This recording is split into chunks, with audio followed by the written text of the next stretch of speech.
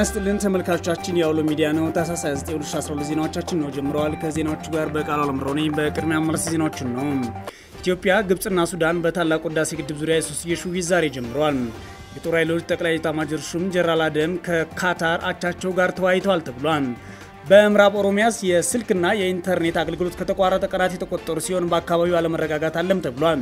የመገናኛ ብዙሃን አሁን ባሉበት ሁኔታ ለመጪው አገራዊ ምርጫ ከፍተኛ ችግር ይፈጥራሉ ነው የተባለው። የአሸንዳ ሻዴይ አሸንድዬና ሶለል በዓል በዩኔስኮ የማይዳሰስ ቅርስ ሆኖ እንዲመዘገብ የማስመረጫ ሰነድ ዝግጅት ተጠናቋል ተብሏል። ከውጭ በዲሞክራቲክ ሪፐብሊክ ኮንጎ በኩፍኝ በሽታ ወረርሽኝ እስካሁን 6 ሰዎች ሞተዋል ተብሏል። ኢራን በኢራቅ በሚገኘው የአሜሪካ የአየር ኃይል ሰፈር ላይ የሚሳኤል ጥቃት ፈጽማለች። እንዲሁም 170 መንገደኞችን አሳፍሮ ሲጓዝ የነበረ ቦይንግ 737 አውሮፕላን ኢራን ውስጥ ተከስክሷል። በዝርዝር እናያቸዋለን። አብራችሁ ቆዩ።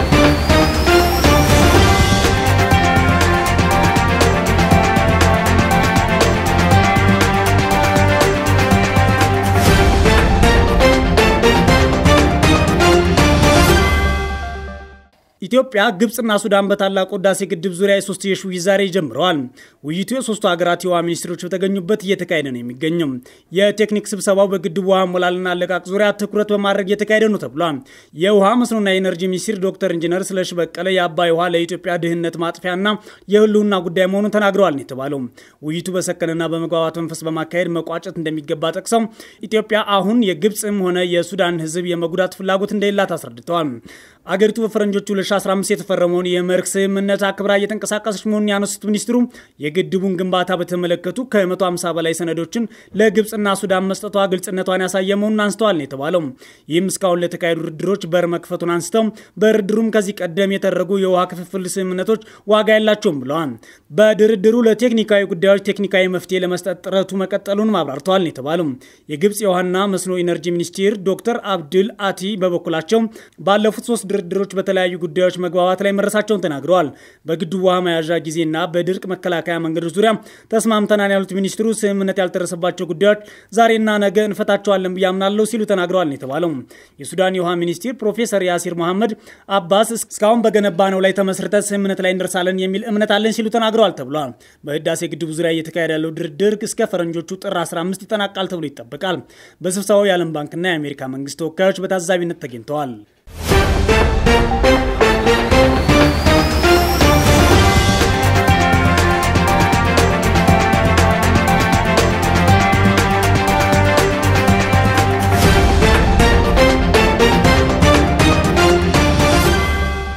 የጦር ኃይሎች ጠቅላይ ኤታማዦር ሹም ጀነራል አደም ከካታር አቻቸው ጋር መወያየታቸው ተሰምቷል። የኢፌዴሪ ጦር ኃይሎች ጠቅላይ ኤታማዦር ሹም ጀነራል አደም መሐመድ ከካታር አቻቸው ሌተናል ጀነራል ካህኒም ቢን ሻሂን አል ጋህኒም ጋር ተወያይተዋል ነው የተባለው።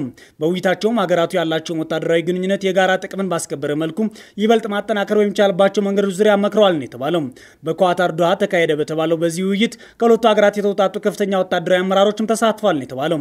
የኳታር መንግስት በተደጋጋሚ በኤርትራ ላይ ስለላ እየፈጸመ ነው ፈንቅለ መንግስት ለማድረግ ያሰረ ነው በሚል የኤርትራ መንግስት ሲገልጥ መቆየቱ ይታወሳል። ከዚህ በፊት በጅቡቲና በኤርትራ ድንበር ሰፍሮ የነበረው የኳታር ጦር አካባቢ ለቆ ከወጣ በኋላ ኤርትራ የተለያዩ ክሶችን በኳታር ላይ ማቅረቧ ይታወሳል። የሰሞኑ የኢትዮጵያና የኳታር ወታደራዊ ባለስልጣናት ውይይት በቀጠናውና በባህረ ሰላጤው ላይ እየሰፋ የመጣውን ውጥረት ያካትት ግን የታወቀ ነገር የለም።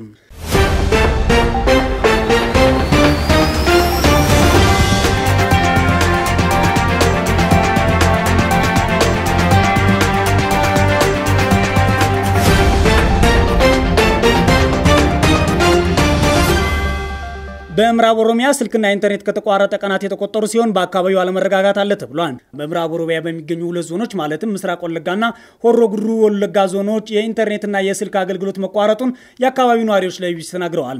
የምዕራብ ኦሮሚያ ዲስትሪክት ባልደረባ የሆኑት ግለሰብ ለቢቢሲ እንዳረጋገጡት ከሆነ የኢንተርኔት አገልግሎቱ ከተቋረጠ 5 ቀናት ተቆጥረዋል። የነቀምቴ ከተማ ነዋሪዎች የሆኑና ስማቸው እንዳይጠቀስ ለቢቢሲ የተናገሩት ግለሰብ ደግሞ ሞባይል ዳታም ሆነ ዋይፋይ መስራት ካቆመ ቆይቷል። እዚህ ካለው ቴሌ ምንም አይነት ምላሽ ማግኘት አልቻለም ብለዋል ነው የተባለው። ምዕራብ ኦሮሚያ በኮማንድ ፖስት ስር መተዳደር ከጀመረ ወራት አልፈዋል። አካባቢው በኮማንድ ፖስት መተዳደር ከጀመረ ወዲህ የስልክ ኢንተርኔትና የሰዎች እንቅስቃሴ ላይ በተለያዩ አጋጣሚዎች ገደብ እንደሚጣል ነዋሪዎች ይናገራሉ። ለኢትዮ ቴሌኮም ቅርበት ያላቸው አንድ ባልደረባ ለቢቢሲ እንደተናገሩት ከሆነ የስልክና ኢንተርኔት አገልግሎት እንዲቋረጥ የተደረገው በቴሌ ከፍተኛ አመራሮች ትዕዛዝ ነው ብለዋል። በአሁኑ ወቅት በአራቱም የወለጋ ዞኖች ማለትም ቄለም ወለጋ፣ ሆሮ ጉድሩ ወለጋ፣ ምዕራብ ወለጋና ምስራቅ ወለጋ የኢንተርኔት አገልግሎት የለም ነው የተባለው። በምዕራብ ወለጋና ምስራቅ ወለጋ ባለፉት ወራት መጠነኛ ጦርነት ያለ ቢሆንም ከሰሞኑ ግን ትንሽ ከፍሏል ነው እየተባለ ያለው። በአካባቢው የመንግስት ጦር ከሆነ ሸኔ ታጣቂዎች ጋር ግጭት ሲገባ መቆየቱም ይታወቃል።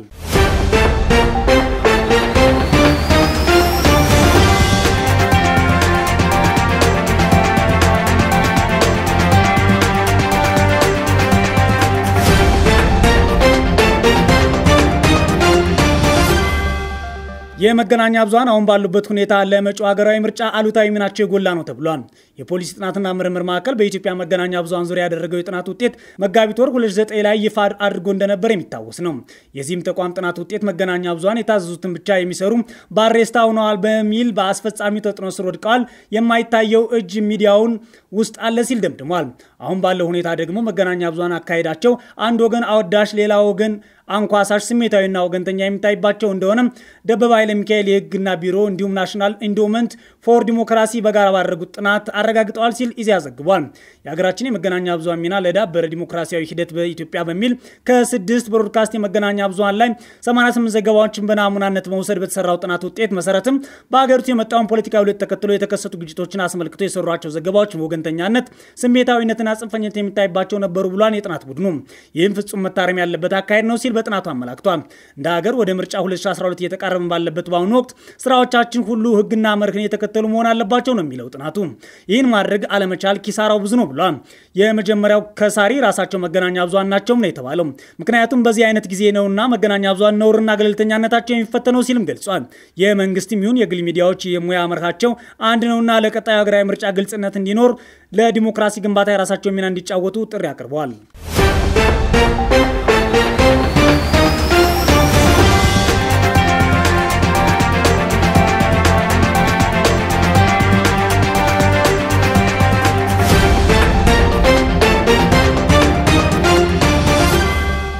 የአሸንዳ ሻደይ አሸንድዬና ሶለል በዓል በዩኔስኮ የማይዳሰስ ቅርስ ሆኖ እንዲመዘገብ የማስመረጫ ሰነድ ዝግጅት ተጠናቋል ተብሏል።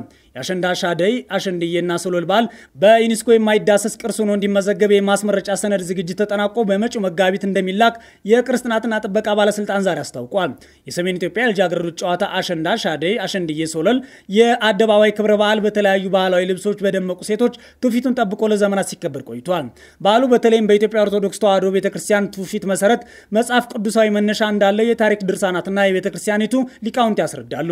በዓሉ ልጃገረዶች በባህላዊ አልባሳት አምረውና ተውበው ባህላዊ ዜማዎችን በጎዳና ላይ የሚያቀርቡበትና በውዝዋዜ የታጀበ ውብ ክብረ በዓል ነው ተብሏል። ይህም በተለይም በትግራይና በአማራ ክልሎች ላይ ከነሐሴ አጋማሽ ጀምሮ ባሉት ቀናት የተለያዩ ትዕይንቶች ደምቆ ይከበራል ነው የተባለው። በአማራ ክልል ዋግምራ እና በሰቆጣ አካባቢዎች ሻደይ፣ በላስታ ላሊበላና ጎንደር ደግሞ አሸንድዬ እንዲሁም በራያ ቆቦ ደግሞ ሶለል በዓል ተብሎ ይከበራል። በትግራይ ክልል እንደርታና ተንቤን አሸንዳ፣ በአክሱም አይነዋሪ እንዲሁም በአዴግራት አካባቢ ደግሞ ማሪያ ጨዋታ ይሰኛል። በዓሉ የክረምት መገባደጃና የአዲስ ዓመት አዲስ ብስራት ዋዜማ የሚበሰርበት እንዲሁም ልምላሜን የሚታይበት ተደርጎም ይቆጠራል። በዚህ ህጻናትና ወጣቶች ሴቶች እንዲሁም እናቶች በአደባባይ በመውጣት ዕለቱን እንደ ነፃነታቸው ቀን በመቁጠር አሸንድዬ የተባለውን ቄጠማ በወገባቸው ታጥቀው ከበሮ እየመቱ ከንጋት እስከ ምሽት ድረስ በጨዋታ ያሳልፋሉ። በዓሉ በተለይም ሴቶች ካለባቸው ድርብ ማህበራዊ ጫና ተላቀው በሙሉ ነፃነት ቀን ሙሉ ሲደሰቱ የሚውሉበትም ነው። በመሆኑም ይህ የጋራ ሴት የሆነው የልጃገረዶችና ሴቶች ባህላዊ ጨዋታን በተባበሩት መንግስታት የትምህርት ሳይንስና ባህል ድርጅት ዩኔስኮ በዓለም የማይዳሰሱ የሰው ልጆች ወካይ ቅርስ ሆኖ እንዲመዘገብ ጥያቄ ቀርቦ ምላሽ እየተጠበቀ እንደሚገኝ ተገልጿል።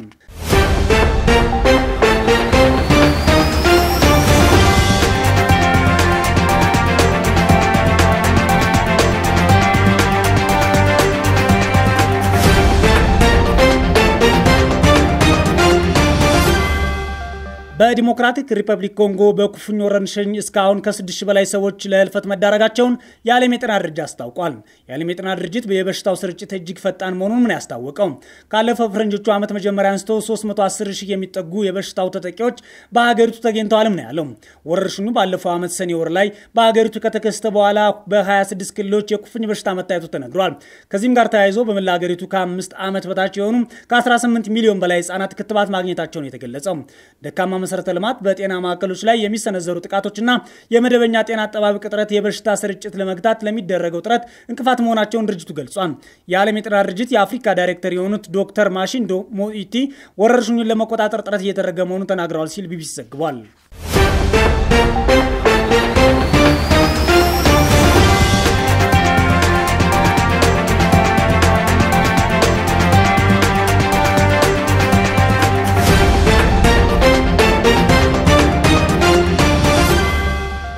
ኢራን በኢራቅ የሚገኘውን የአሜሪካ የአየር ኃይል ሰፈር ላይ የሚሳኤል ጥቃት ፈጽማለች። ኢራን በኢራቅ በሚገኘው የአሜሪካ አየር ኃይል የጦር ሰፈር ላይ የባሊስቲክ ሚሳኤል ጥቃት እንደፈጸመች ታውቋል።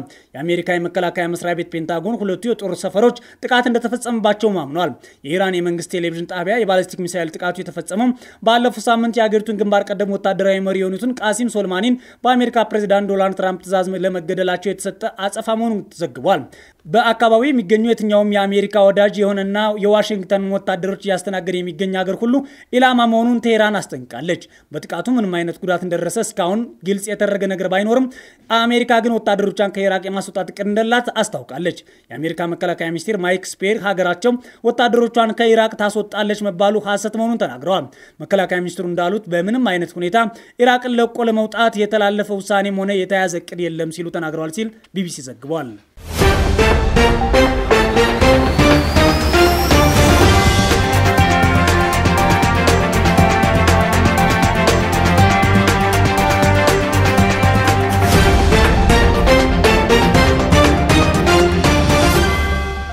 በመጨረሻ 170 መንገደኞችን አሳፍሮ ሲጓዝ የነበረ ቦይንግ 737 አውሮፕላን ኢራን ውስጥ ተከሰከሰ። ንብረትነቱ የዩክሬን አየር መንገድ የሆነው ቦይንግ 737 አውሮፕላን 170 መንገደኞችን አሳፍሮ ሲጓዝ ኢራን ውስጥ መከስከሱ ዛሬ ተነግሯል። አውሮፕላኑ ከኢራን ዋና ከተማ ቴህራን አውሮፕላን ማረፊያ ተነስቶ ወደ ዩክሬን መዲና ኪየቭ መብረር ከጀመረ ከጥቂት ደቂቃዎች በኋላ መከስከሱን የኢራን መገናኛ ብዙሃን ዘግቧል። በአደጋው በአውሮፕላን ውስጥ የነበሩ መንገደኞችና የበረራ አስተናጋጆችን ጨምሮ 180 የሚደርሱ ሰዎች በሙሉ ህይወታቸው ሳያልፍ እንዳልቀረ ተነግሯል። የዩክሬን መንግስት አደጋውን የሚያጣራ ቡድን እንደሚያቋቁም ገልጿል። የዩክሬን ፕሬዝዳንት ዜሌንስኪ አደጋውን ተከትሎ በኦማን የነበራቸውን ጉብኝት መሰረዛቸው ተገልጿል። የአደጋው መንስኤ በቴክኒክ ችግር አሊያም ደግሞ ኢራንና አሜሪካ ከገቡት ግጭት ጋር የተያያዘ ስለመሆኑ አለመሆኑ አልታወቀም ሲል ቢቢሲ ዘግቧል። ተመልካቾቻችን የዛሬ ታህሳስ 29 ዜናዎቻችን እነዚህ ነበሩ። ከዜናዎች ጋር ቆይታ ያደረኩት በቃሉ አለምረው ነኝ። መልካም ጊዜ እመኛለሁ።